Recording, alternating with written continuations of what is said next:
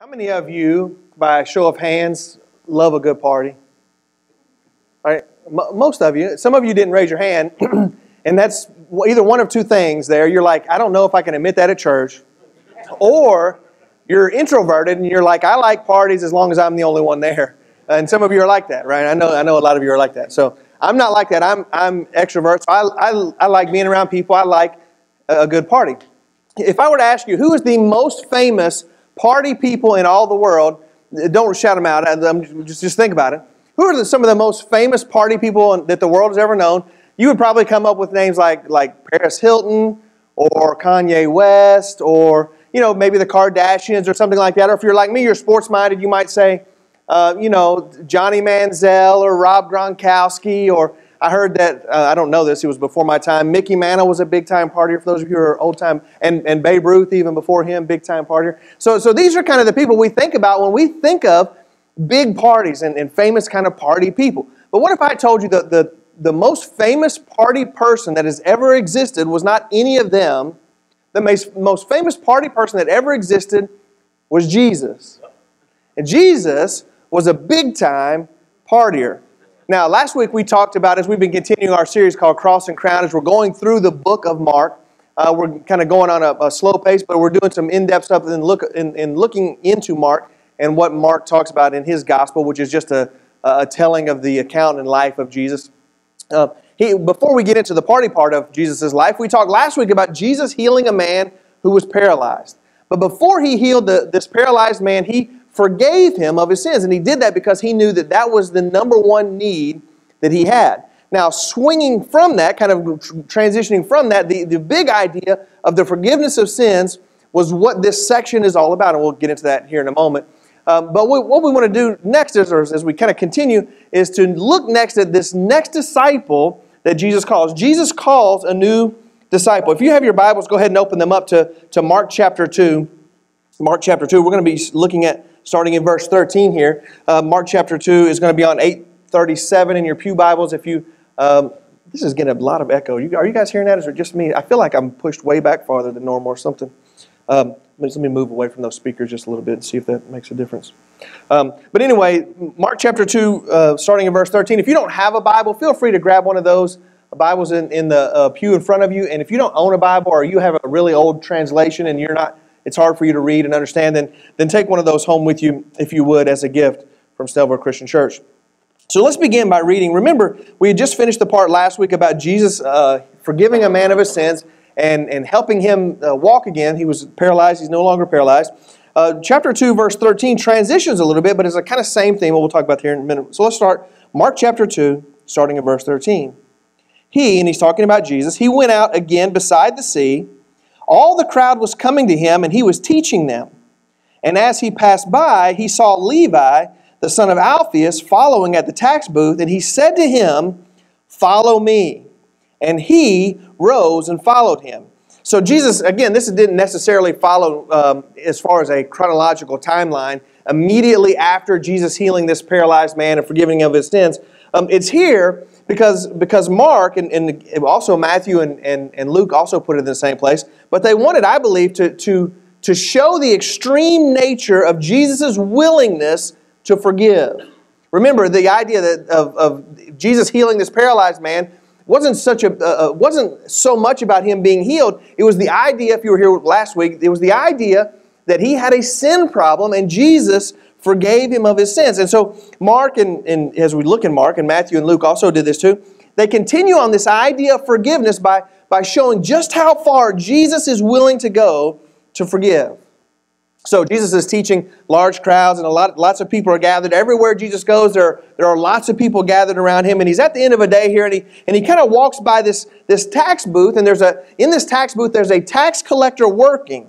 Now maybe as I read this, I don't know if you guys do the same thing that I do, but as I read, I kind of want to visualize it in my mind and try to understand what's going on and what's happening and all of this stuff. And so I wondered, how is the booth set up? What's the booth look like? And so in my mind, I kind of picture, for those of you who are my age and older, maybe you remember on Charlie Brown, they had the booth. What was her name? It was Lucy had the booth or whatever. Or maybe you think back to the cartoons that had the kissing booths. And I wondered if the tax collector booth is like that, kind of this wobbly old rickety kind of wooden booth where this guy is there taking taxes. Maybe he's beside the sea and he's taking a tax on everybody who catches fish. They have to come in and weigh them and take a tax. Maybe, I don't know how it works. Or maybe there's just a tax if you want to go fishing. You have to pay a tax, which, by the way, we still have. They're called fishing licenses, right? It's a tax on fishers. But however it were, maybe he was just taxing people as they walked by. And as you go by the booth, you're like, hey, you, come here. Have you paid taxes today? No. Well, okay, you owe me $12. I don't know how that worked. That's just kind of how I pictured it in my mind. But whatever it was, I know, because I know the nature of people, because I am one. For those of you who are wondering, it is true. I know the nature of people, so I know that they didn't love the tax booth. And they probably didn't love the tax collector in it. We wouldn't either, right? I mean, this is in first century Israel, this is saying it mildly. Most of us don't like taxes. We pay the least amount we can. Tax time's coming up. For those of you who didn't know that, surprise, it's time, all right? Start working on that. Maybe some of you have kind of wait and you put that thing back and you kind of push. We want to pay the least amount that we owe. We don't want to pay more than we have to. We recognize that if we want roads and if we want police officers and all these kind of things, then we have to pay taxes. So we understand that this is part of life and part of living in a society, but we want to make sure that we only pay what we owe. We aren't really fans of taxes and we aren't really fans of tax collectors. Well, for the Jews in the first century here, it was whatever you think, the worst person you can think of who doesn't like taxes, it's far worse than that for them in the first century. Rome was an oppressor. Rome held Israel under their thumb, and they taxed them at high rates for anything and everything that they could. Not only did they tax them at high rates and they take in all these taxes, but the money they collected went toward things that the Jews hated, that they despised. And so often money that the Romans collected from the Jews in taxes would go towards things that the Jews thought were immoral, which again, we could say that happens in our government today as well. But the Jews felt like they were almost being forced into kind of forced to participate in immorality by the money that they gave to Rome was now going towards immoral things. They hated Roman taxes. But worse than the taxes was they hated any Jewish man who was willing to partner with Rome and help take those taxes from their Jews, in the brotherhood there. They hated him. Any Jewish man that took Roman taxes from other Jews was the worst of the worst. He was an absolute outcast in Jewish society. And so here we have Levi. Mark calls him Levi, Luke calls him Levi, but it's funny in Matthew, he's called Matthew. And here we have Levi or Matthew, a Jewish man getting rich off the backs of his fellow Jews. And this made Matthew an outcast in Jewish society. It excluded him from everything in Jewish life, including worshiping at the temple. It excluded him from community. It excluded him from any kind of religious activity within the community. And I imagine that if we were there in the first century, we would have been like them. We would have done all that we could do to avoid the tax booth and to avoid the tax collector. We might have taken a different street, right? If we knew that Matthew was going to have his booth set up right there at that corner, maybe they moved the booths around. I don't know. This is maybe a good way to think about it. Maybe that happened. But maybe he had his tax booth at this corner and you wanted to make sure that, I just don't eat at that restaurant because the tax booth is right there. I gotta make sure I go around it. Whatever it is, we would do that, right? We would walk down another street. We would avoid eye contact in the hopes that we could go another day without having to pay our tax. And I imagine that's what happened in the first century. But here we have Levi or Matthew collecting taxes here in the tax booth, and we see that Jesus didn't do that. Most people would avoid it, but Jesus didn't do that. In fact, in all three accounts, in Matthew, Mark, and Luke, they use the exact same phrase to describe exactly what Jesus did to initiate this conversation between the two. Talking about Jesus, all of them said, Jesus saw Matthew, or he saw Levi. Here in verse 14, it says, and as he passed by, he saw Levi.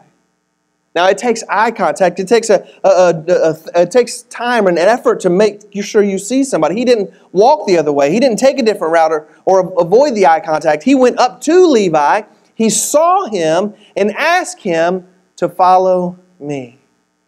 Just as he'd asked the other disciples, Peter and James and Andrew and John earlier that we read about there at the beginning of Mark chapter 1.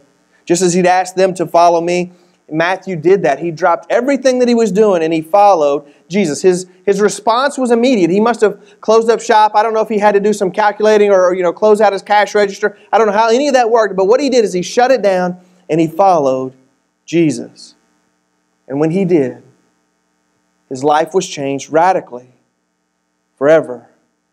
And we know this, right? Because he was one of the ones who wrote a book of the Bible, named, ironically, after himself, Matthew. And we should learn something from Matthew here. Paul is another great example. Sometimes those who are farthest from God have the greatest impact on the kingdom of God when they begin following Jesus. Somewhere along the way, Christians forgot that. You've probably seen it in your life. Maybe some of your friends who you thought would never come to follow Jesus, they became these radical conversions. They began following Jesus, and all the people that they knew and all the people around them were impacted by this one life. God uses those who are far from Him in big, big ways. And as Matthew begins his new life following Jesus, the first thing he does is throw a party. Look at Mark chapter 2, verse 15. And as he reclined at the table in his house, many tax collectors and sinners were reclining with Jesus and his disciples, for there were many who followed him. Did you hear the party? No, reclining at the table? What in the world does that mean? That doesn't sound like a party to me. Hey, you guys want to have a party? Yeah, we're going to all recline at the table. What? I mean, that doesn't make sense. Well, fortunately, Luke goes into a little bit more detail. In Luke chapter 5, verse 29, it says, And Levi made him a great feast in his house. And there was a large company of tax collectors and others reclining at the table with him. Now that's more like it. When I think of party and great feast ought to go together with wings, and whatever else you can think of, some kind of, maybe some ribs. I'm just throwing this out there. If anybody, wants to throw a party, this is what I like, right?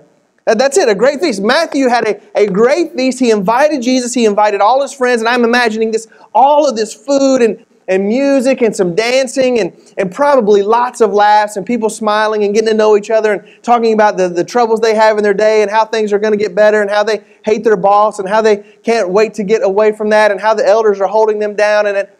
Well, maybe that's just my parties. I don't know. But this is what Matthew did, right? And this is what any person with a lot of money, this is the kind of party that they're going to have. And it's impossible to go back and know exactly what Matthew was thinking here when he invited Jesus to his party, but I like to think that he wondered to himself, how can I introduce Jesus to all my friends? How can I bring my friends who are far from God to Jesus? How can I get my friends to follow Jesus too? And Matthew decided to throw a party.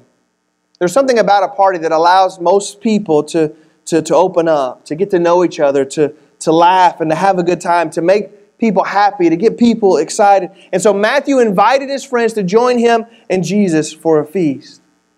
And because Matthew was an outcast in Jewish society, most of his friends would have been outcasts as well. And so all of these outcasts gathered together for a party. The tax collectors, prostitutes, and other sinners, they're at a party with Jesus. And I imagine that Jesus is there at this party with a huge smile on his face, looking at people who are far from God. And I imagine the disciples, the people who follow Jesus, I imagine them thinking, what are we doing here? Kind of feeling like, I don't know if this is a good idea. I don't know if we should be here. I don't know if this, I don't feel comfortable. But there Jesus is with a huge smile on his face around all of these outcasts. Christians, those of you who are followers of Jesus, we miss this. Somehow along the way we got off track and we figured that there's a better way, that we need to get away from people who aren't like us. We turned ourselves into Pharisees. Bob Goff, who wrote Love Does, one of the guys that I admire, I follow him on Twitter. He wrote this on Twitter just yesterday. He said, most of us spend our entire lives avoiding the people Jesus spent his whole life engaging. Why do we do that? Somehow Christianity has turned into avoiding these kind of people with these kind of issues, with these kind of problems. But the truth is, parties are one of the best ways to introduce people to Jesus. We should party. If Jesus was a partier, if we're going to be like him, we should be a partier too. One of the early parties, one of the first ones recorded, was in John chapter 2, a huge party where Jesus was attending, and Jesus' mom, all of a sudden, towards the, I don't know, three-quarter point of the party or whatever it was, she runs up to Jesus, and she's worried because they ran out of wine. And you know what Jesus did? He turned water into wine. John says that there was about 120 or 180 gallons of water there that Jesus turned into wine. I've not been to a lot of parties that have 120 gallons of wine. That's a different kind of party, right? You know, I know a lot of you struggle with that, but it's not about alcohol. But we can't deny that Jesus was a partier. That Jesus was around people. That Jesus was celebrating with people. And as Christians, we need to be party people. In his book, Gorilla Lovers, Vince Antonucci talks about their church having a worship service at a local bar on Tuesday nights. It's really interesting. The whole chapter of the book is kind of devoted to this. It's kind of weird how it started out. They just went and they had this practice service. It was a kind of a run through they did on a Tuesday night, and they go in there and they go through the whole service, and it was really just kind of a practice, but it was a service. And so there are people who are drinking at the bar, and there are people who are sitting at tables and they're listening and watching. He said there was one drunk guy who was trying to see if he could play the guitar too or do the soundboard. They kind of didn't let him do that. But here they are having a church service on a Tuesday night in a bar. After that first week, the next week, a guy who had left the bar crying came back and asked what it would cost to have a service at his house. And they were like, "What are you talking about? What do you mean? What do you mean a service?" And he said, "What you did at the bar, I want you to do in my backyard. And I'm going to invite all my friends to hear about this kind of forgiveness you talked about." This guy he said, "Well, how much is it going to cost?" And they said, "You want to have a church service in your backyard? We'll do that for free." And so they did. They had a service. He invited them to a party where he kind of bait and switched his friends into listening about Jesus. In the same book, they talk about a lady who was from their church who was working kind of at the service and kind of on this Tuesday night at the bar. And the girl kind of got to know one of the bartenders. And the bartender was a lady who was pregnant. And they found out that she was formerly a stripper at a local strip club. Come to find out, I don't know this firsthand. This is in the book. Come to find out that you can't get a job as a stripper very easily if you're pregnant. And so she had to get a new job, and she became a bartender. And they got to talking, got to know her. And the girl from the church decided that they're going to throw a baby shower for this bartender who was formerly a stripper. So she got all her friends together, and they didn't tell her. It was going to be a surprise. And one evening as the lady walks in, they all yell surprise, and she was blown away. She said that she thought Christians were against strippers and women who had kids outside of marriage. But because they threw a party for her, she saw the love of God through them. Jesus was a partier, and we should be too. Not so that we can dance and sing and eat, though those are fun parts of parties as well. But more importantly, so that we can introduce our friends to Jesus. So that we can build relationships and get to know each other and become friends and tell our friends about Jesus. We want to be like Matthew and bring our friends to Jesus. About a year and a half ago or so, we did a series talking about how we can do this in our neighborhoods. How we can introduce people who are our neighbors to Jesus. And we ask you to start having some parties in your neighborhood. And we know, I know of at least 4 or 5 that we did, and then a couple more that are bigger, kind of block party kind of deal, where the church helped pay for that. And we want to do that. And we have an outreach budget, and if you want to throw a big party in your neighborhood, we'll spend all of that money we can to help you to have a party in your neighborhood, to help you get to know your neighbors so they can become your friends, so that you can introduce them to Jesus. So many people in our world feel like outcasts, like the stripper turned bartender. And they don't know that Jesus loved outcasts, and Jesus loves outcasts. Jesus loves those who are on the outside looking in. Jesus died for them. We can't be like Him if we avoid outcasts. And we need to remember also that all of us either are outcasts or we were. Our sin put us on the outside of the kingdom of God, but through Jesus, forgiveness of sins is available to everyone who's on the outside looking in. And this party that Jesus attended at Matthew's house shows just how far Jesus is willing to go to extend His forgiveness. Jesus extends His forgiveness to the tax collectors like Matthew, to the prostitutes, to the strippers, to the sexually immoral, to the worst of the worst. Jesus even extends His forgiveness to me. But the religious elites, they didn't do that. They didn't like that. They had a strict boundaries set up. There was strict boundaries on who could be on the inside and who was on the outside of God's kingdom. Only those who followed the law, only those who were born into a certain community, only those who followed the rules. Those are the ones who were considered in. Everybody else was on the out. But Jesus brought radical grace to the outcasts, breaking down boundaries that kept them out. And those who were in power in the first century, to them, it was all about the religious system that they were in. That was what was important. The religious system, following the rules, following the law, that's what mattered even more than the people themselves. Look at Mark chapter 2, verses 16 and 17. And the scribes of the Pharisees, when they saw that He was eating with sinners and tax collectors, said to His disciples, "Why does He eat with tax collectors and sinners?" And when Jesus heard it, He said to them, "Those who are well have no need of a physician, but those who are sick. I came not to call the righteous, but sinners." You see, in their religious system, you had to be Jewish, or you had to be a convert to Judaism. You had to follow the rules. You had to stay within the lines. There were lots of laws. There were lots of rules to follow. There were lots of boundaries that you could not cross. And all of these people at this party of Matthew's house were way outside the lines. They'd crossed over those boundaries. They'd gone to the other side. And the religious wouldn't even eat with them. They wouldn't eat with tax collectors and sinners. And when they found out that Jesus was, they were upset that He was doing that. Here this guy is claiming to be God. Here this guy is healing, claiming to be of God and from God. And here He is eating with sinners and tax collectors. God wouldn't do that. God would separate Himself. God would pull Himself back. And what these religious leaders were doing was actually making it harder for people to come to God. And they didn't understand, or they didn't care what Jesus was doing.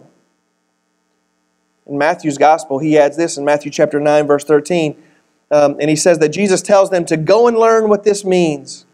"I desire mercy, not sacrifice, for I came not to call the righteous, but sinners." Jesus tells these religious elites, these guys who have studied more, they understand the law. They're the ones. If you have a religious question, they're the ones you go to. It's like telling somebody who is has a PhD that I'm going to tell you who I've not gone to school about you in your field of study at all, but let me tell you, you got some stuff to learn. Right? Jesus was doing that to them. He's telling these PhDs in religion that you've got a lot to learn about religion. And here they had a PhD in God, and Jesus is saying, you don't know anything about God. It's all about mercy, He said. And the idea was not that God doesn't want your sacrifices. Of course He does. But it's more about mercy than it is your sacrifice. It's more about people than it is what we do. And we shake our heads at the Pharisees and we ridicule the Pharisees when we read our Bibles because we're Christians.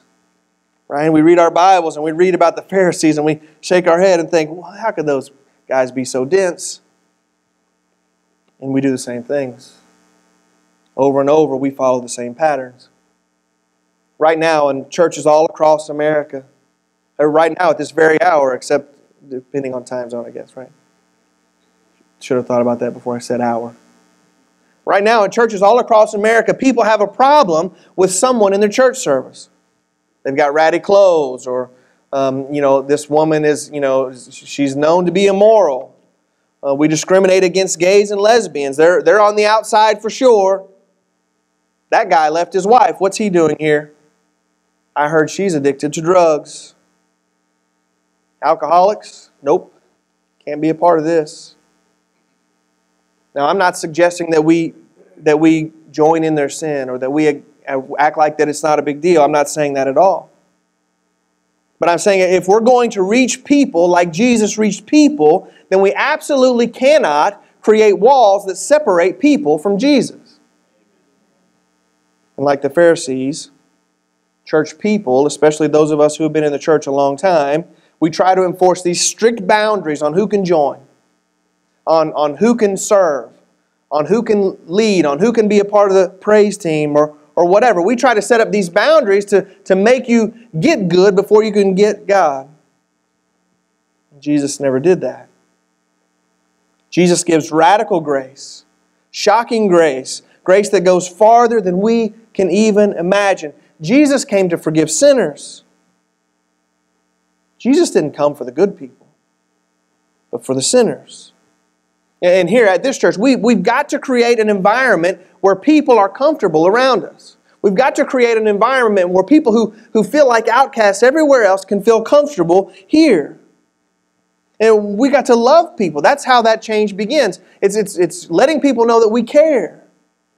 We don't want to jump in and have them change right away. Change happens when they learn to know Jesus and get to know Jesus and follow Him. That's when change happens. When we say you have to clean up your clothes, you have to clean up your act, you have to do this before we can introduce you to Jesus, we're not following Jesus. The church is a hospital for sick people. That was funny. That's ironic, right? Oh, man. That's funny. A different kind of sick. The church is a hospital for sick people. And just so you know, all of us are sick. None of us are righteous. And those of us who think we are, then we're the ones with the biggest problems. At some point, Christians, us, we became these Pharisees. And we taught our children that you have to follow the rules. There are boundaries that you can go in, but you can't go out. These are the way that you do things. We taught our kids that God is watching, that if you want God to be happy with you, then you've got to be good. And we've turned God into some kind of cosmic Santa Claus. Who, if we're good, God is happy with us and He puts something in our stocking. And as we grow up, it's not a stocking, it's our checking account, or we get a new car, or God's happy with us because we did that nice thing, and so He helped us move into that bigger house. And we wonder why so many people reject Christianity and reject the church. So you don't need Christianity to be good. If we teach people that Christianity is about being good so God can be happy with us, you don't need Christianity to be good. There are lots of good people who aren't Christians. There are lots of good people, by good I mean compared to others. There are lots of good people who don't even believe in God. You don't need Christianity to be good. You don't need the church to be good. If we teach our kids that for God to be pleased with us, you have to be good and you have to follow the rules and you have to live within these boundaries, it's no wonder they reject Christianity. I reject that kind of Christianity too. I reject that kind of be good Christianity where God is happy with us only when we're good. See, this understanding of Christianity is not Christianity at all. This kind of understanding of be good because God is watching religion is a graceless religion that sets up boundaries and counts people as either in or out. The Pharisees imposed this kind of religion on people. But Jesus brought grace. Jesus brought grace for the tax collector. He brought grace for the prostitutes. He brought grace for the alcoholic. He brought grace even for you and me. Because God loves us and He wants us to be near Him. We taught our kids to be good, that our goal in life is to be happy, and that's not Christianity at all. 43% of millennials say they're spiritual, but not religious. 43% of millennials say they're spiritual, but not religious. And again, we wonder, what is wrong with this generation? What is wrong with the millennials? You know what's wrong with them? That's what we taught them. We taught them to follow a religion, but not Christ. It has nothing to do with the grace of God through Jesus. Jesus didn't come to earth as a baby. He didn't come to live a sinless life and die a death on a cross and rise from the dead to make us nice people. And Jesus didn't do all of those things so that we would be good or so that we would be happy. Jesus lived and died on the cross and rose again so that we could be forgiven. This is radical grace. He reaches out past boundaries, through walls, and brings the outsiders in. And you know what? He's still doing that. He offers this radical grace. He offers this forgiveness to all people, regardless of our past. It doesn't matter what you've done before. It doesn't matter what's gone on in your life. It doesn't matter what kind of religious groups accept you or not. Jesus does. And that's all that really matters.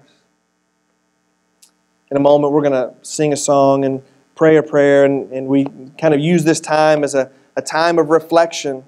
And my hope for many of you who have been Christians for a really long time is that you use this time to think about your discipleship challenge. Where are you going with this? What is going on in your life? Maybe it's a call to be more evangelistic in your life, to tell your friends and neighbors and coworkers about Jesus, about the love of God and the grace of God through Christ. My prayer is certainly as Christian parents and grandparents that one of the things we watch out for is not teaching our kids that Christianity is a religion about being good. It's not that at all. Now, our lives change when we follow Jesus, and we love God because of His grace, and that changes us, and it changes the way we live and act. But getting into God's grace has nothing to do with our behavior. My prayer is that we teach our kids and grandkids that we're reminded of that ourselves. And maybe for some of you, you feel like outcasts.